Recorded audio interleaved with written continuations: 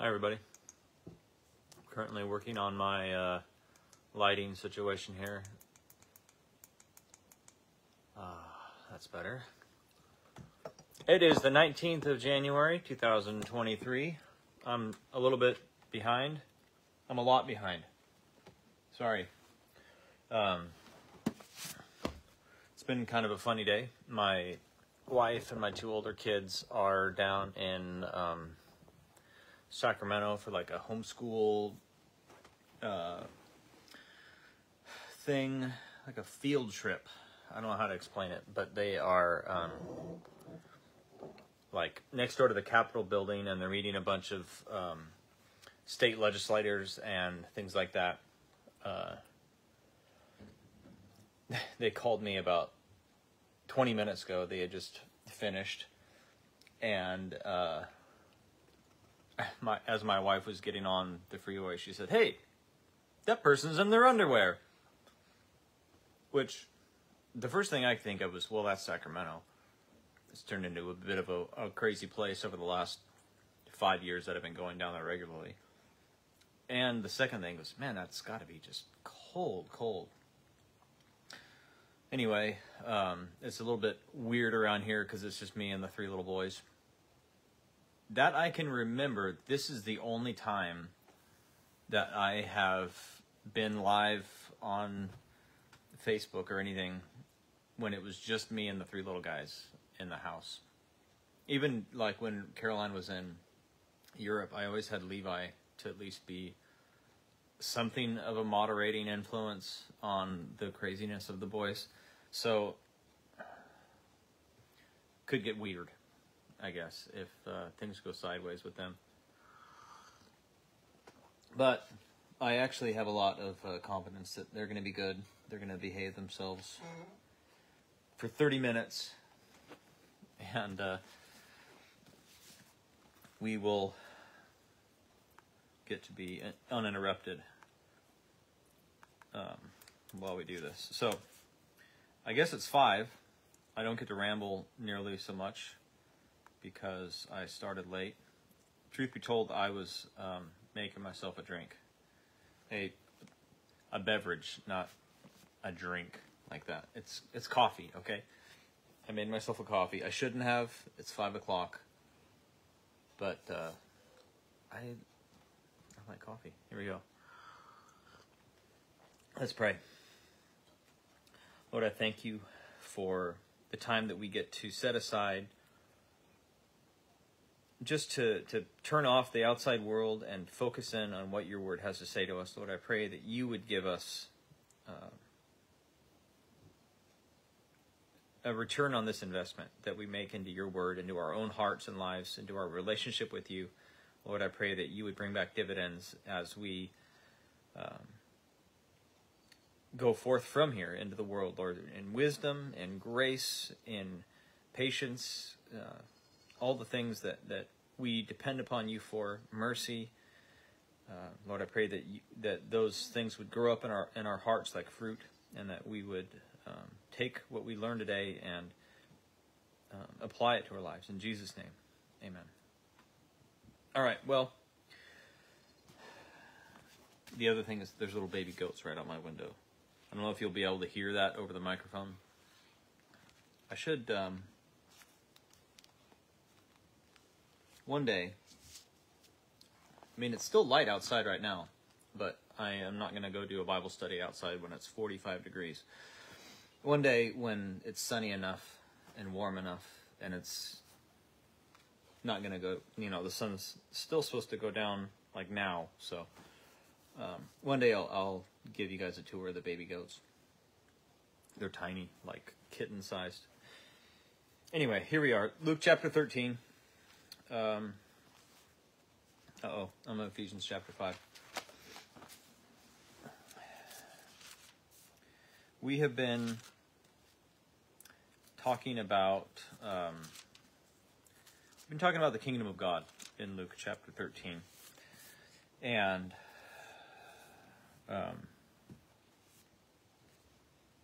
about the urgency of the gospel. We've talked about that, the urgency of repentance and the urgency of obedience to the gospel. And, well, I'm just going to read some verses from chapter 12 that we had talked about a little bit while back. Luke 12, verse 54. He also said to the crowds, when you see a cloud rising in the west, you say at once, a shower is coming, and so it happens.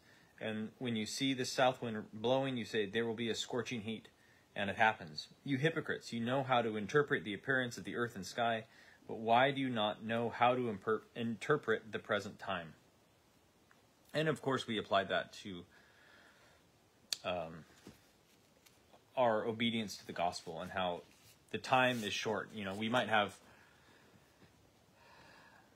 days or months or years or decades left on the earth, whether Jesus returns or we just individually go home to be with him. We don't know when that's going to be. And so it's urgent for us to be obedient to the gospel. And Jesus illustrated this as he was healing a woman who was bent over in the synagogue on a Sabbath day, and that made some people angry. And Jesus said, hey, when one of the children of God is in need, we don't have time to wait until we figure out if it's the correct day of the week or not. We don't have time for that. The time is urgent. And with that, he puts all of his enemies to shame. So as we look at the rest of chapter 13, Jesus has some other things, and I think, to say about the kingdom of God. And I think of these things that he's saying as sort of like disclaimers to the kingdom of God. The kingdom of God is urgent. We don't have time to wait. And so though it's a good thing, you know, of course the kingdom of God is so much greater than any of the kingdoms of this earth. There's a disclaimer to it. Hey, it's urgent. Hey, you can't wait on it. It's not at your beck and call. So that's kind of what I think of as a disclaimer to the kingdom of heaven, kingdom of God. And Jesus has some more for us. That's kind of an awkward way to explain all that. I hope that made some kind of sense. But here we are, Luke chapter 13. We're going to pick up in verse 18. He said, therefore, what is the kingdom of God like, and to what shall I compare it? It is like a grain of mustard seed that a man took and sowed in his garden, and it grew and became a tree. And the birds of the air made nests in its branches. And he said again, and to what shall I compare the kingdom of God? It is like leaven that a woman took and hid in 3 measures of flour until it was all leavened.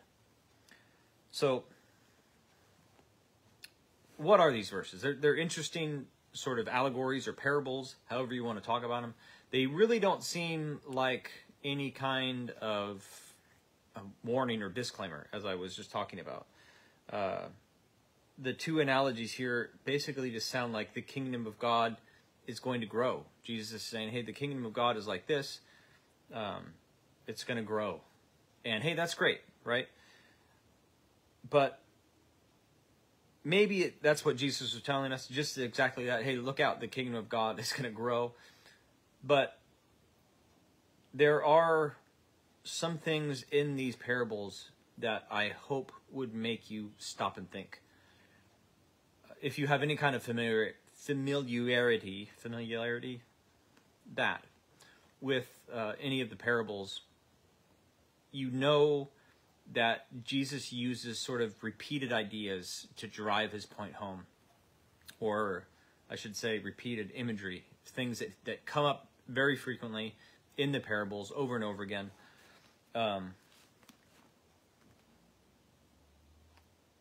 One of them is the presence of seeds in this parable. In the parables, sorry, I got lost in my notes there for a minute. I couldn't figure out where I was supposed to be. In the parables, seeds are, I want to say always, maybe not always, but almost always representative of the Word of God coming into someone's life, and it gets planted like a seed. In the parable of the sower, Jesus explained it like this. This is Mark chapter 4, verse 14. He says directly, the sower sows the word. So the seed that we have in Luke chapter 13 is repeated from other places. But there's another thing in that parable that's also repeated, and that's birds. Also in the parable of the sower, in Mark chapter 4, verse 15, it says, "These are the ones along the path where the word is sown. When they hear, Satan immediately comes and takes away the word that is sown in them." And that's how he explained how the birds came and picked up the seed from the roadside where the seed was scattered. So in our parable today, we have these birds, which before had been representative of Satan himself, and they were coming and taking refuge in the tree that is the kingdom of God. That should make you stop and think about it. What are these birds? They're resting in the kingdom of God. They're taking refuge in the kingdom of God, but they are somehow distinct because the tree is the kingdom of God, and the birds are coming and taking refuge there. That there's a distinction between them. Is Jesus saying that Satan, or perhaps evil people who are controlled by Satan, are going to come and hide themselves among the kingdom of God? That's how it looks to me. And if you know something of the history of the church, you'll know that this has been the case. Evil people coming and hiding among the church, pretending to be a part of the church, and yet they're not. Over and over and over again throughout history, this has happened. And, you don't have to know anything about church history. You can just look around the world today, and, man, it sure seems like more often than not, people who are representing the church in one way or another, the people that you see like the face of some organization that's Christian, it seems like so many of those people are hiding. They're evil people hiding among Christians. And, most people that I know who were once Christians and then have walked away from the faith have done so because of some evil person misrepresenting Jesus in a place of leadership in the church. Most of the people I know who are Christians have walked away from Jesus did so because of that reason, because there was somebody in the church that pretended to be a part of the church and yet they weren't, and it wrecked their perception of the faith. Just this week, I had somebody ask me a question about holistic healing. And somebody in their church had told them that, who had suggested to them that they do this holistic healing as a form of therapy. And so I responded, hey, the one thing I know about holistic healing or holistic medicine or whatever you want to call it is that it seems like everyone I know who has had any kind of experience with that or represents that has a different definition of what that means because it's not standardized. So you're going to have to tell me what you mean when you say that. And so they began to talk to me about being guided into the womb room in their mind and taking the things that bother them and hanging them on the wall. And that was representative of giving those things to Jesus. And to me, that sounds a whole lot like a bird taking refuge in the kingdom of God. Someone who has no credibility, someone who should not be trusted with anything. And so because they're not credible, they try to borrow some credibility from Jesus.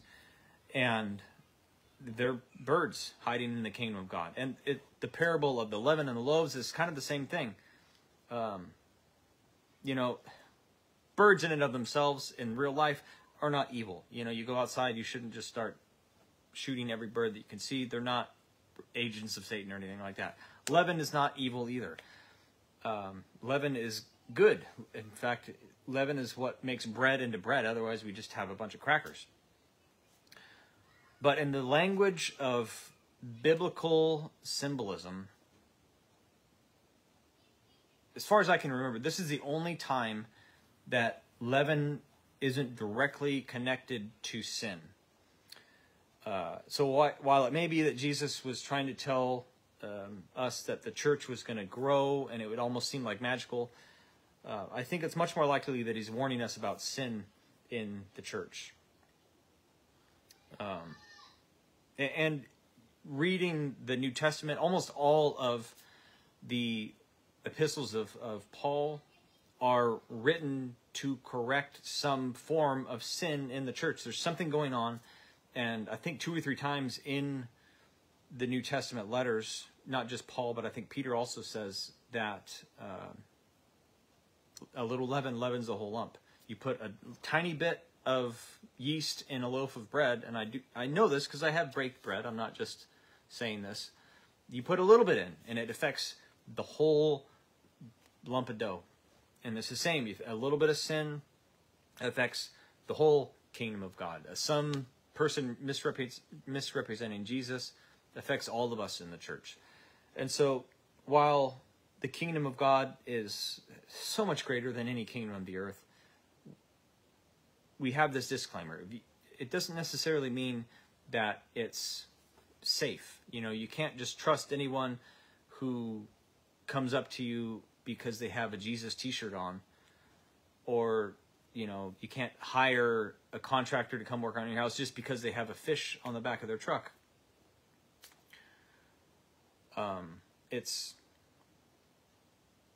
We can't let our guard down. The kingdom of heaven has some dangerous elements to it, I would say. And so what I'm trying to get to is that we need to have some kind of discernment. So if somebody comes to you and tries to tell you God wants you to practice this guided meditation, use your discernment. Check what the Bible says. Does the Bible tell me anything about that? No, it doesn't. So I'm going to ignore that person's advice, and I'm going to follow what the truth of the Bible says. And that includes me. If I'm talking and it sounds like, hey, this guy doesn't actually teach the Bible, he's just got his own ideas, I want you to look in the Bible. I want you to read what it says and follow what the Bible says. Don't follow what I have to say. And feel free to ignore me if that's what's going down. All right, here we go. Verse 22. He went on his way through towns and villages, teaching and journeying towards Jerusalem. And someone said to him, Lord, will those who are saved be few?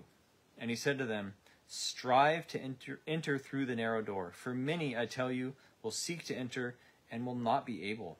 For once the master of the house has risen and shut the door, you will begin to stand outside and to knock on the door, saying, Lord, please open to us. And he will answer you, I do not know where you come from. Then you will begin to say, we ate and drank in your presence, and you taught in our streets. But he will say, I tell you, I do not know where you come from. Depart from me, you workers of evil. In that place there will be weeping and gnashing of teeth when you see Abraham and Isaac and Jacob and all the prophets in the kingdom of God, but you yourself cast out. And people will come from east and west and north and south and recline at table in the kingdom of God. And behold, some are last who will be first, and some are first who will be last. So we have the disclaimer that the kingdom of God is urgent. We have this disclaimer that there are going to be pretenders in the kingdom of God. And now we see that the entrance into the kingdom of God is narrow. And when somebody came to Jesus and asked him about this, hey, are there only going to be a few who are going to be saved? It was so important that Jesus turned to him and got his attention and said, listen, you worry about yourself. You need to strive to enter the narrow gate yourself. He says, don't try to determine anybody else's status in the kingdom that way. Every once in a while, I'll run across this article in some Christian magazine or Christianity Today or something like that, talking about whether some actor or musician or some famous person is a Christian because of something they said. I remember having multiple conversations with my youth pastor when I was in high school about whether or not Bono from U2 was saved. I've seen people talking about whether or not Justin Bieber is saved, about whether or not Chris Pratt is saved, whether or not Kanye West is saved. And you know what? none of that is any of my business. I have nothing to say about whether or not those people are Christians, because there are going to be so few who are saved. Jesus tells us that when the topic comes up, what we need to worry about is striving to enter into the narrow gate, in the narrow doorway. Now, strive is an interesting word here, because it means to agonize, to fight, or to struggle. I looked up the Greek word, and it's like agonismo or something like that. Sounds just like agony. And when it comes to salvation, we can't be passive. We need to agonize for it. And the root of that Greek word for agonismo, or agonizomai, whatever it was, the root of it is describing a like a sports arena where the contestants strive to be the winners of the contest, whatever it is. You know, you're watching football or soccer, and those people are striving. They're not out there passive. They're not, hoping that their teammates win the game for them. They are personally giving it everything they've got because they want to be the ones to take home the trophy. And it's interesting because there was a lot of people in that arena of agony who are also really caught up in the game, but who aren't actually playing. People crying in the stands or cheering, just losing their mind because they're so excited that the people that they wanted to win the game won the game. And, people have these crazy practices of, you only wear a certain shirt on game day because that is lucky and it somehow influences the outcome of the game. Or people who won't shave all through playoffs because that has a thing, I guess, superstition. But those people feel very strongly about that competition, but no matter how strongly they feel, they didn't win the trophy at the end. Just like the losing team, they go home without anything. And the fans are going to be like those who stood outside of that door and knocked and said, "Hey, look at how much we did for you. I didn't shave for a month and a half because you were in the playoffs. How can you say that I wasn't part of the winning team?" And the answer is going to be, "Hey, depart. You weren't on the team. I never knew you." Striving to enter the narrow way, the doorway into heaven, is not about working to enter heaven. It's about obedience to the call of Jesus, and there's a distinction there. It's not about what you have done for God. It's about whether or not you know God. That is the call of Jesus. Jesus doesn't want us to accomplish a whole bunch of things for him. He wants us to come to know him. He kept the law perfectly so that we wouldn't have to keep the law. He died on the cross to give us mercy so that we could have a way that we could answer the call and know him. That is the narrow way, and that's the only way that we can be saved. It says the master of the house is right now, he's holding the door open. He has made a way for us, and all of our striving is all about obediently answering that call and entering into what he has for us. We accept the mercy that he's given to us. And in that way, it is passive. I don't earn that, but I have to go after it anyway. And he talks about how some who thought they deserved to be in the kingdom, specifically the children of Abraham, the Jews, who thought like, hey, we're part of God's chosen people, we should get an automatic pass. They're going to be on the outside, where those who were from all over the place, from north and south, east and west, are going to come because they answered the call and sit down with the kingdom, with Jesus in the kingdom. So the entrance into the kingdom is narrow and it's urgent. So a lot of people condemn Christianity because they say that is narrow. And, we should agree, they say, with everyone else who says that any way that you live your life is fine. We shouldn't say that Jesus is the only way to heaven, but that all roads lead to heaven. And, well, It's actually the Bible that says that entrance into the kingdom is through the narrow way. But you know what? Thank God that he opened up that narrow way for us, because before he made that way open, there was no way, wide or narrow or anything. There was no way before Jesus opened that way. And so maybe people want us to be condemned because we're narrow-minded, but look, it's that or nothing. I guess that's as narrow as I think of it. And I remember thinking of my youth pastor, his analogy for that is, look, if I gave you my key ring and said, hey, I want you to go to my house, here's the keys to my house, it's not narrow-minded of him that he only has one key that opens the front door. You know, he's got all these keys that drive his car, that, you know, open the door of his office or open a safe or whatever else, but there is a key. He gave it to me. All I need to do is use the key that he gave me, and I can enter in through the front door. So maybe that's narrow-minded. I don't know, but it is narrow. There's only one way to heaven, and Jesus says it's urgent that we enter in. Verse 31. At that very hour, some Pharisees came and said to him, get away from here, for Herod wants to kill you.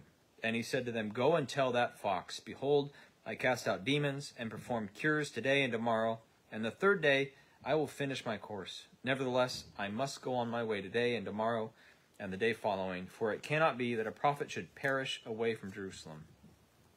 O Jerusalem, Jerusalem, the city that kills the prophets and stones those who are sent it. How often would I have gathered your children together as a hen gathers her brood under her wings, and you were not willing. Behold, your house is forsaken, and I tell you, you will not see me until you say, blessed is he who comes in the name of the Lord. So this last disclaimer about the kingdom of God is a little different from the others.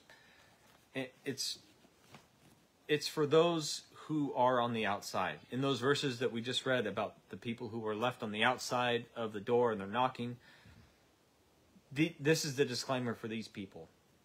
The kingdom of God is inevitable.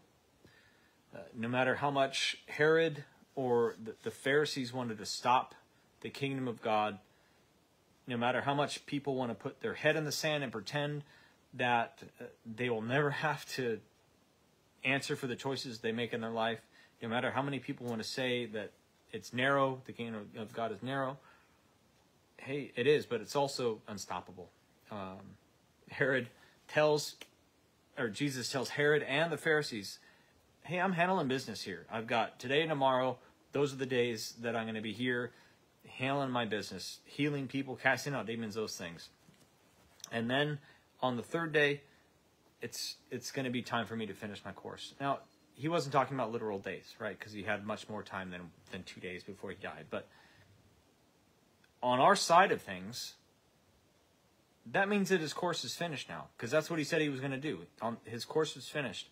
So at this point, Jesus is done. He's sat down at the right hand of the throne of God. And so the only question for us now is, what are we going to do? Are we going to be those who strive to know God, to enter into that narrow way, to overcome all that there is? And I think of this not so much as we have to overcome persecution or overcome negative feelings about someone who thinks that we're narrow-minded or whatever. That's not a thing that I have to overcome. What I have to overcome to enter into the narrow way is the sin and the pride and the laziness of my own heart. That's what I need to overcome. I need to strive against that to enter into the narrow door that Jesus is holding open for me. Or are you going to be on the outside making excuses for yourself?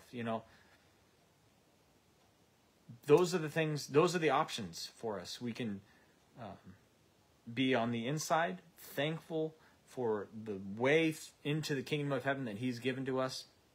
Or we're going to be on the outside cursing God because we missed the boat, because we had the opportunity handed to us and we refused it. I want to be one of those who calls out, blessed is he who comes in the name of the Lord. the only other option there is to be like Jerusalem, who should have welcomed their king coming in, should have been elated that their Messiah was finally coming to them, and yet what happens? They refused. They killed Jesus, and it's funny because we'll get there eventually, but on the triumphal entry, they were elated to see Jesus. They were so excited, but only because it was exciting, only because it was convenient for them at that moment. But when it turned out that the kingdom of God is not convenient, that it's narrow, that there's pretenders in the kingdom, you've got to have your eyes open. When it turned out that the kingdom of God is not going to wait for us, they turned and they hated him, and they didn't like that the kingdom of God is costly. It's going to cost them. They're going to have to strive to enter into the narrow gate, and not just passively expect, hey, God owes me something. He's going to save me because he owes it to me. No, we need to not earn it, but, well, as it says in the book of Hebrews chapter 12, therefore, since we are surrounded by so great a cloud of witnesses, let us also lay aside every weight and sin which clings so closely, and let us run with endurance the race that is set before us, looking to Jesus, the founder and perfecter of our faith, who for the joy that was set before him endured the cross, despising the shame, and is seated at the right hand of the throne of God. That's what it means to strive to enter the narrow way. And I was reminded again about Mary and Martha today, and we talked about that right after Thanksgiving, about how Martha was all caught up in working, in earning her way into heaven, and she was striving, but she wasn't striving for the right thing. Whereas Mary had made her choice, and she had to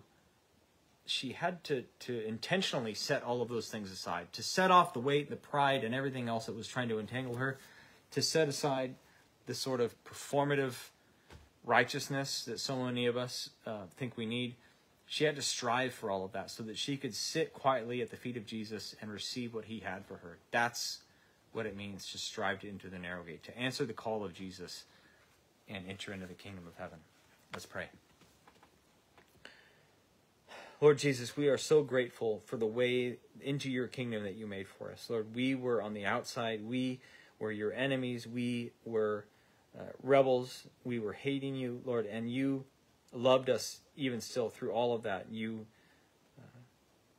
saw that it was going to cost you your life in order to save us, and so you gladly laid it down. You came to earth and you sacrificed yourself so that we could have mercy, so that we could have your forgiveness, and we could be restored into your kingdom, Lord, that we could be called your children, that we could be called